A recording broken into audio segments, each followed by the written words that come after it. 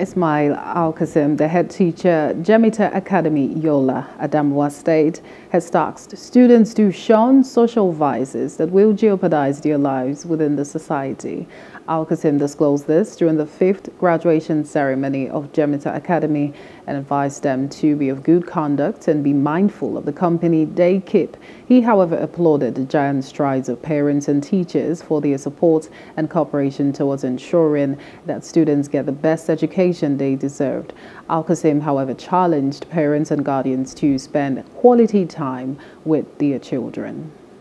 Is to uplift the school, is to show the performance of the people so that the parent will see how their children are doing in the school. Because whatever we taught them during their classes is exactly what we are presenting it during the speech and prize.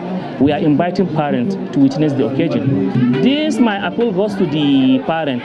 Let them keep their children at home and study their books, because we have encountered several cases when the student went on long vacation.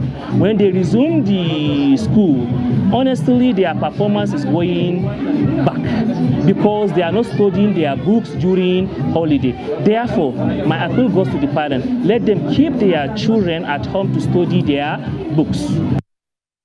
Hello, hope you enjoyed the news. Please do subscribe to our YouTube channel and don't forget to hit the notification button so you get notified about fresh news updates.